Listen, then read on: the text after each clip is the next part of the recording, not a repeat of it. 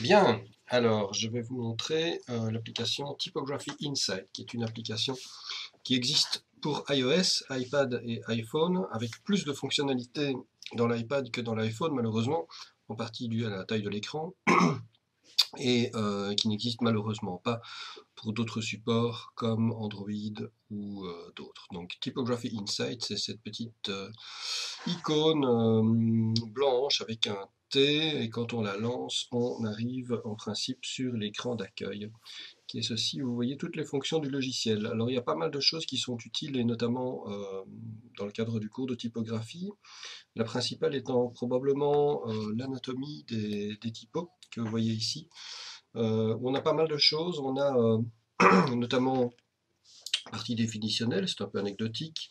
On a un rappel des types et des familles. Vous savez que la notion de famille est un peu particulière, on en a parlé au cours.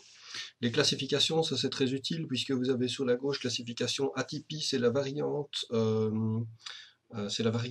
anglo-saxonne de l'atypie. Donc vous voyez notamment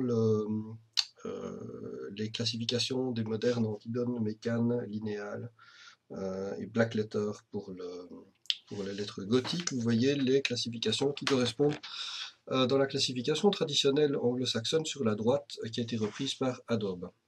Un rappel sur les mesures, voilà, le pica, les points, les pouces, etc. Et puis alors, c'est peut-être plus intéressant, l'anatomie des typos, où là vous avez la possibilité de zoomer déjà, ce qui est sympa.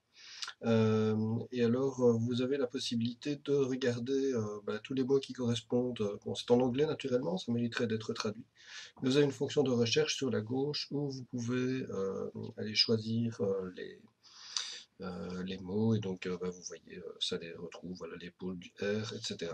D'autres choses intéressantes, des exercices que vous avez vus sur Method of Action, avec des exercices d'approche. On peut déplacer les lettres comme ceci. Vous pouvez faire apparaître la référence. Bon, là, vous voyez que je suis largement à côté de la plaque. Donc, je vais reculer mes lettres. Tagada. Voilà. Avec la possibilité, quand je vous en parlais au cours, de faire flip text, ce qui permet d'avoir une beaucoup plus grande sensibilité pour le calcul de l'approche. Parce que voilà, quand le texte est renversé, on n'a plus la tentation de le lire, et donc ça devient beaucoup plus simple de chercher les alignements. Vous avez plein de mots comme ça qui vous permettent de vous exercer. D'autre part, historical typefaces, c'est intéressant aussi, une comparaison euh, lettre par lettre, ou presque, de plusieurs polices, de plusieurs styles différents. Vous voyez par exemple ici les E, qui sont ouverts dans Janson et dans Garamond, donc dans les humanes, dans les garales. Dans les transitionnels, les réals, on va avoir une ouverture qui est plus petite, et les deux terminaisons qui seront parallèles. Bodoni, ça va se resserrer, Helvetica c'est parallèle. Bon, voilà, vous pouvez vérifier. Donc ici on a les contrastes. Vous avez un petit rappel dans le bas de l'écran. Ça c'est intéressant, c'est sur les sérifs, donc la forme des sérifs selon les types de lettres, etc. etc. Un petit truc sympa sur les mesures, vous pouvez déplacer le typomètre, non pas agrandir, mais vous pouvez comparer les mesures comme ceci. Bon, ça c'est un petit peu plus anecdotique. Typesetting, c'est un exercice qui est très intéressant, puisque ça vous permet de jouer sur le grid typo avec différents types d'alignements, alignement droit, centré, justifié. Vous pouvez modifier le nombre de colonnes, en fait vous pincez et où vous resserrez, donc c'est le même geste que le zoom, et ici en fait ça va changer la caractéristique qui est en noir au-dessus. Donc par exemple ici je vais changer l'interligne, je vais le resserrer un petit peu. Voilà, je vois tout de suite l'influence sur le gris typographique. Je vois la différence également si je change l'alignement, etc., etc. Ça, c'est typiquement le genre d'exercice que vous allez devoir faire pour le travail écrit. Donc ça vaut peut-être la peine de s'exercer si vous en avez la possibilité. Type Inspector, c'est assez intéressant puisque ça vous permet de jeter un coup d'œil de près à toutes les typos. Vous avez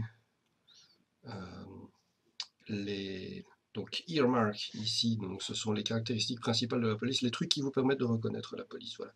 Si vous voulez reconnaître du Janson, regardez l'apex du A, regardez l'attache du G, regardez les empattements, regardez la jonction du W, l'empattement du Z, et vous allez avoir les principales manières de reconnaître la police. Vous avez ça pour Garamond, Caslon, Palatino, etc. Vous pouvez le faire avec les capitales, avec les minuscules, avec les chiffres, avec du lorem, avec un texte particulier.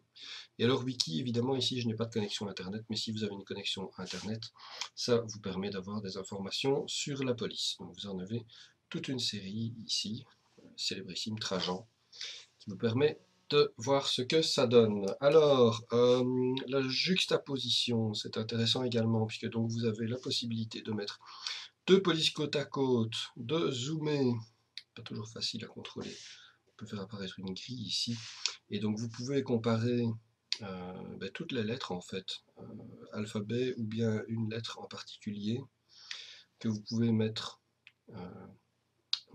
les lettres l'une à côté de l'autre. Ça vous permet, par exemple ici, si je compare Janson et Garamond, je vois bien la différence sur les empattements. Et je vois bien la différence également sur les contrastes des graisses. Là, de nouveau, vous pouvez comparer toutes les polices qui sont dans le logiciel. Enfin, overlaying, qui fait la même chose mais en superposant les lettres. Donc le truc c'est de les attraper par le cercle rose ou bleu. Ensuite on peut les agrandir, les rétrécir. On peut les déplacer comme ceci. Voilà. Donc ça vous permet de superposer les polices tout bêtement. Ça peut être un outil aussi intéressant que la juxtaposition. Pouvoir comparer lettre par lettre. Ascendante, descendante, peut-être un petit peu moins utile puisque ça permet de comparer les parties supérieures des lettres ou les parties inférieures des lettres. Ouais, je ne suis pas persuadé que ce soit vraiment très très important. Donc voilà, Typographie Insight, c'est un petit programme qui est très intéressant et qui vous permet vraiment de pratiquer et de réfléchir sur plusieurs des compétences qui sont visées par ce cours. Donc je vous en recommande l'usage. C'est pas très très cher, ça doit valoir 1,99€ ou 2,79€, je ne sais plus très bien, sur l'iTunes Store. Donc c'est pas très très cher, ça vaut le coup d'être acheté si vous le souhaitez.